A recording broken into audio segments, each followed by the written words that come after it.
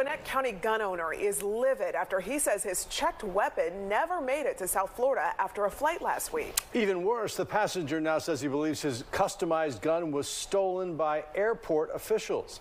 Fox 5's Angelique Proctor joins us now from Hartsfield-Jackson International Airport with more on this missing gun. That's a very serious charge, Angelique.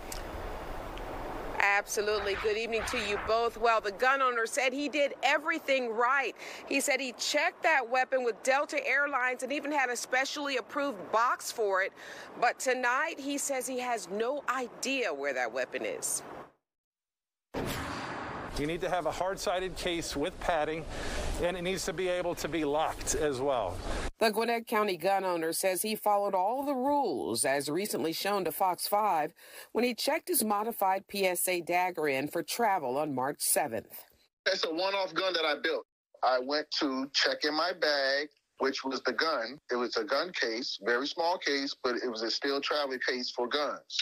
Raynard says everything seemed fine. He even watched the weapon go through TSA screening.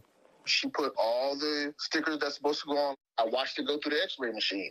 But the gun collector says once he and his wife's Delta flight arrived in Fort Lauderdale, the problems began. And she was like, I said, what happened? She said, your bag is delayed. I'm like, what do you mean my bag is delayed? She said it didn't make the flight. I'm like, what do you mean it didn't make the flight? Raynard says a helpful Delta agent told him the airline map indicated the gun was still in Atlanta.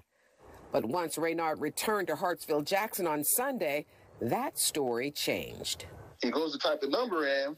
Now it says that the gun was never checked in, not even through Delta or TSA. So he said that somebody took it out of the system. I'm like, what do you mean? It's ghost?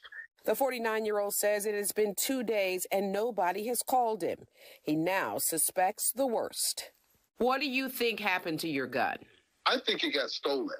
A gun disappeared in the airport and nobody's taking it serious to want to find it. And now it's out of the system. I believe it's been stolen. Well, we reached out to Delta and TSA to get some answers about this gun, but none of them have yet gotten back to us. We are live at Hartsfield-Jackson International Airport. Angelique Proctor, Fox 5 News.